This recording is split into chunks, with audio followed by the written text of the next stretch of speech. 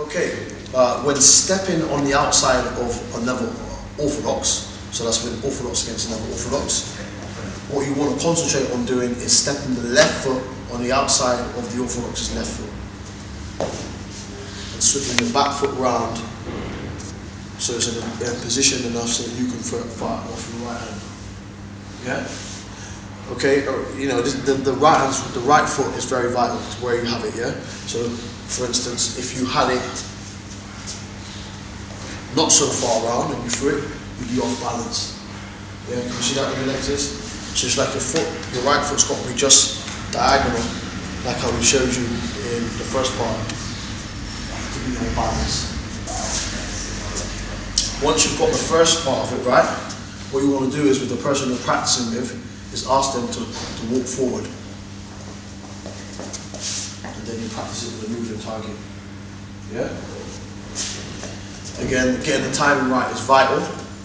Yeah? Because what you not want to do is get on the wrong time, see then I moved too slow, my foot's caught up inside of his foot.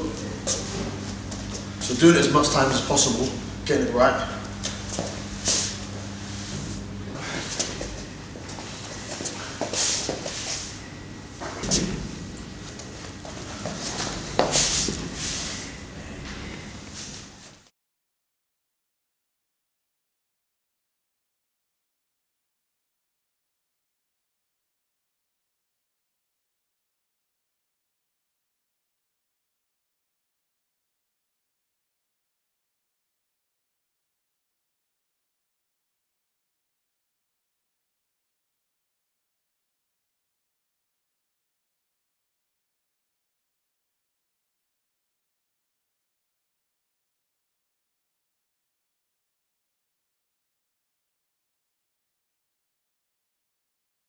Okay, Orthodox stepping on the outside of the southpaw.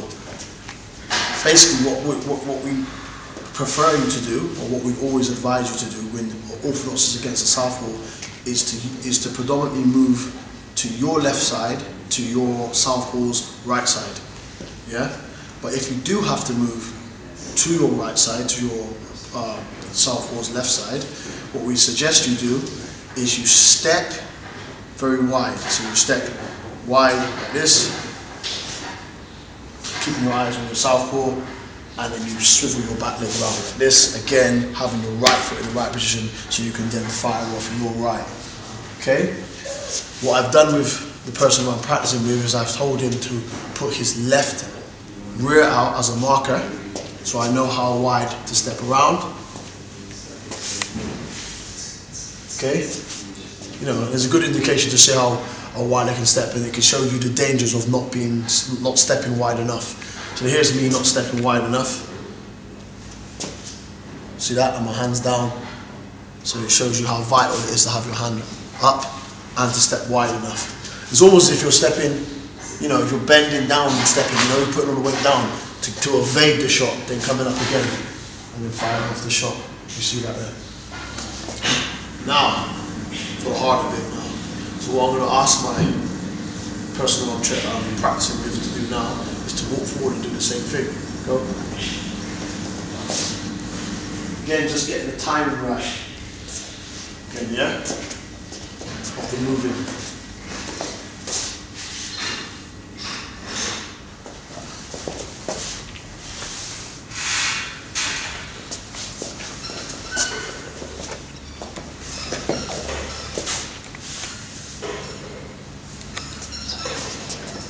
Too soon.